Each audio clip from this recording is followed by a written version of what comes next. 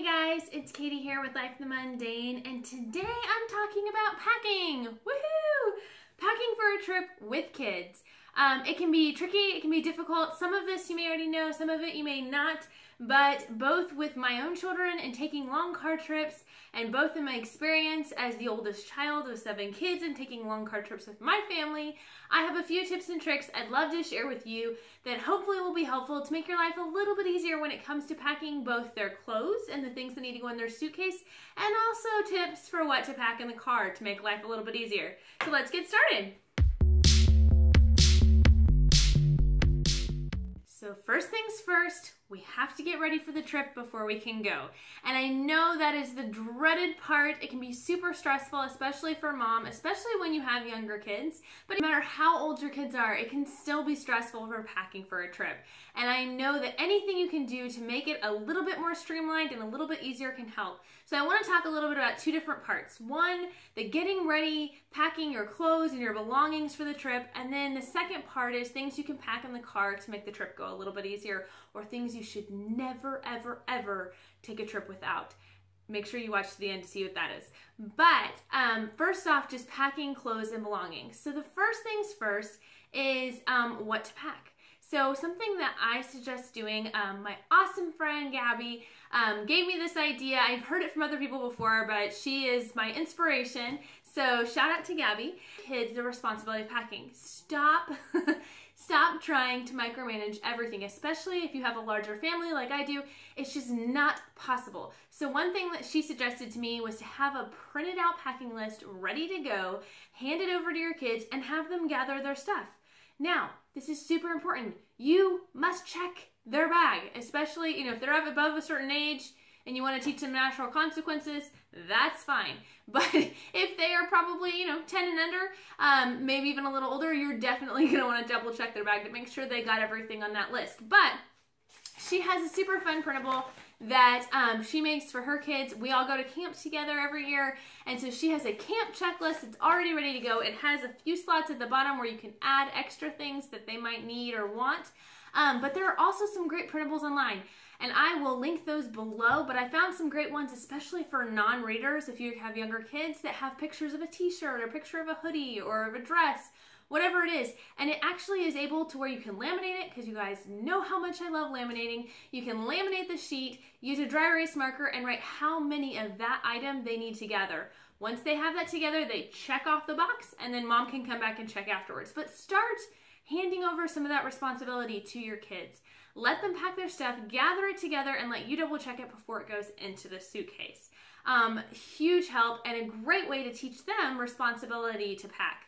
Another thing is how to pack your items in your bag. There's a lot of different options. Obviously, a lot of people do the standard rolling kids' clothes, putting in the bag to pack the maximum amount. And there's nothing wrong with that at all. But I want to show you a few other options that have been helpful to us when it comes to actually organizing the stuff so that when we're on the trip, it doesn't become a nightmare.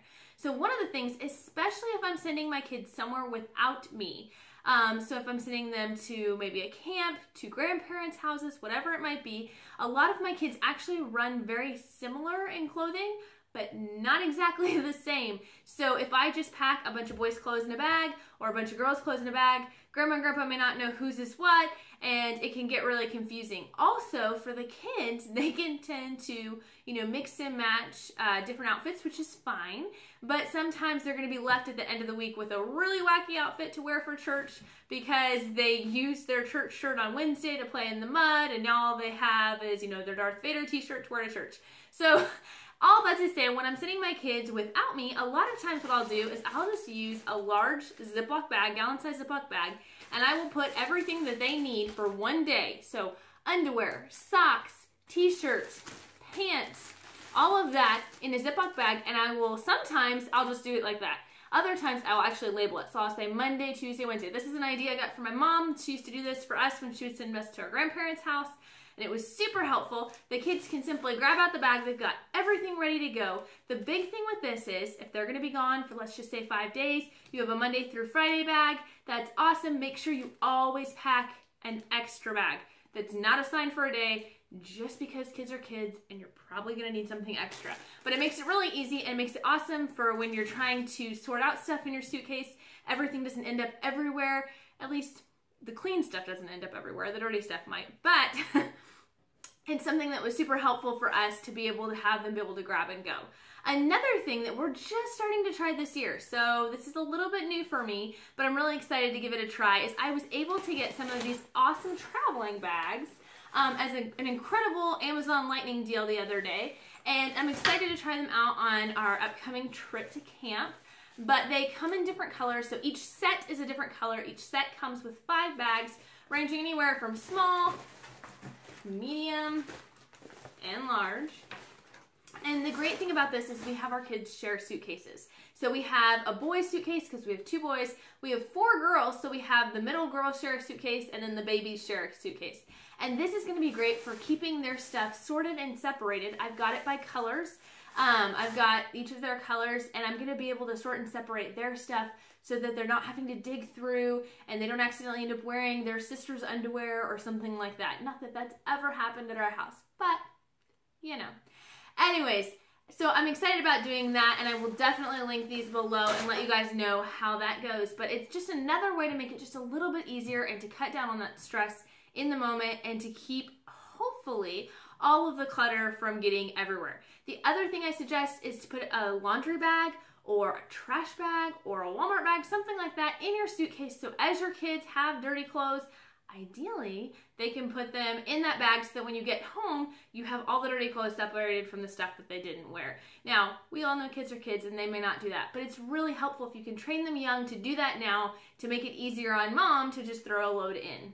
So now we have a few tips for how to get them ready and packing their stuff. But now what about the car? There's so many things that you need, right? Wrong. You do not need that much for the car as far as entertainment for your children. And honestly, what we have found, at least personally, everybody's a little bit different, is that the less amount of toys and individual items that we pack, the easier the trip is. The less arguments, the less fighting, because every time your child brings that one special toy with them in the car, that's an opportunity for an argument.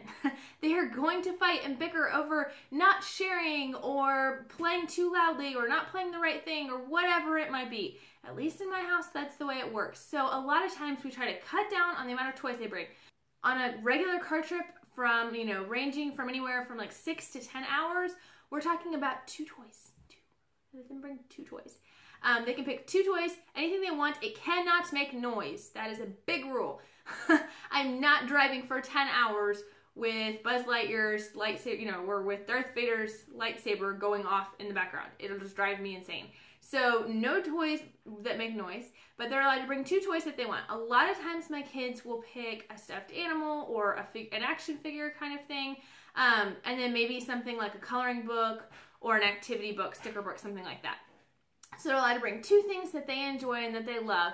This has really helped when they get bored. There's several of them, so they can swap and they can trade toys.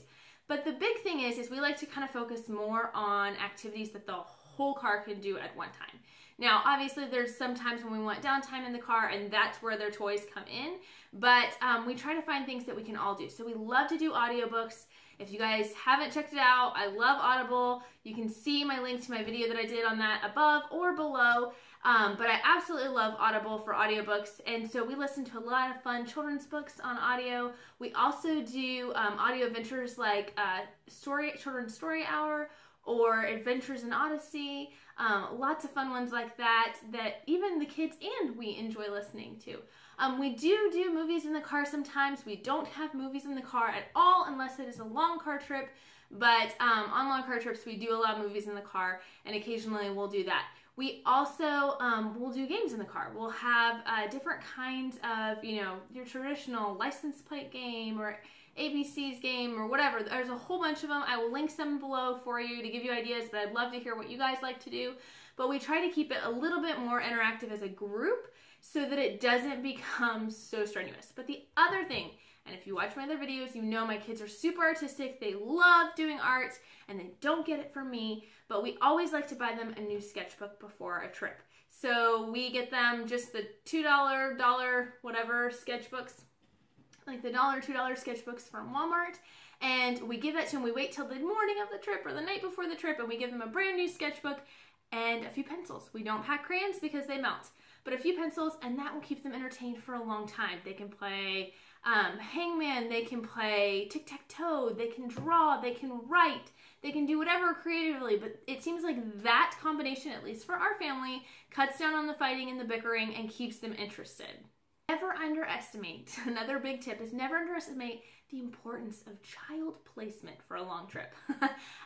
Certain individuals in your family, especially if you have a bigger family, are probably going to clash or complement a little bit more. We have two in particular that actually get along so well that they exclude whoever else is in the back seat with them. So we have to either separate them and put someone in between them, or put one of them up in the front row and a couple others in the back, because if they are together, they are awesome, they're wonderful, they don't fight, they have so much fun together, but they will not include the other child. So anyways, we kind of mix it around. We definitely want to deal with the hard issues. We definitely want to take teaching moments. Please don't hear me wrong when I'm saying that. I'm not making excuses, but ideally we want to reduce the amount of conflict and frustration for everybody to make it a fun time. So we do spend a lot of time kind of figuring out what's best, and we might switch up child placement differently than we would on a typical day going to the grocery store. A lot of times too, we like to place an older child with a younger child who can help, you know, if we pass back a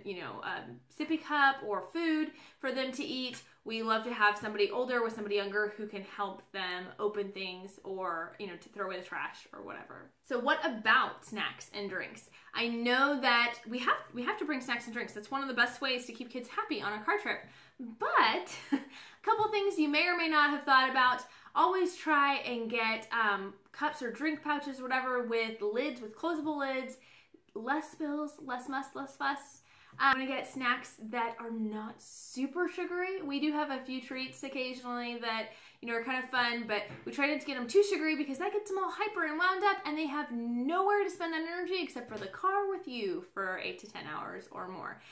We also try to do things that are not super sticky so that we're not making a mess everywhere. I would consider adding is a trash bag in the car. Now this might seem kind of standard or normal to have some kind of bag for trash in the car, but what I have learned is you can really help keep things sort of cleaner and tidier in the car if you give each row of children, or each row of even the adults, each row of the car their own trash bag. And again, just a Dylan's bag, Walmart bag, whatever.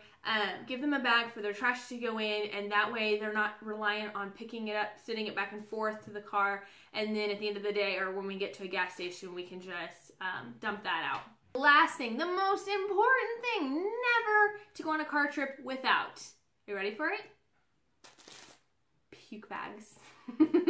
I don't know about you, but I have been on several trips, both as a mom and as a child, with all of a sudden somebody gets sick. It might be car sick, it might be a stomach virus. I know it's gross, I know you don't want to talk about it or think about it, but it happens way more often than we like to talk about or we like to think about. So always having puke bags is awesome. These are actually like hospital grade puke bags. Awesome little things. Anytime we're in the hospital, we will snag a few of those, whether it's for my daughter, for different surgical procedures she has, or for me giving labor. They have them readily available. I ask for them. I keep a few extra in my car at all times for that kind of thing. But guess what? You don't have to have a super fancy medical grade puke bag. Dylan's bag will do. Just make sure it does not have holes. But it's a super important thing to have with you. There's just a few quick tips and tricks for packing with kids that I hope you found helpful. I'd love to hear what your suggestions are. Drop them in the comments. Like this video if it's been helpful, or share it. I would love if you would subscribe to my channel. I post videos every Wednesday and Saturday on making the most of the little moments in homemaking, home management, and parenting, and everything in between. And I hope you guys have a fantastic day. Talk to you later. Bye.